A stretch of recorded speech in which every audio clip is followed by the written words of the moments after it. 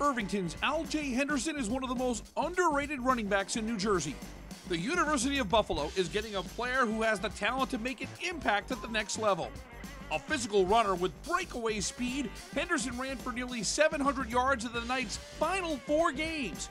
He finished the year topping 1,000 yards on the ground and 15 trips to the end zone.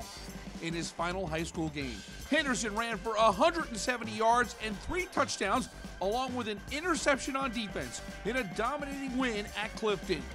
J.SZ Henderson was respected by his teammates, and the humble leader was a big reason Irvington had a 7-2 season.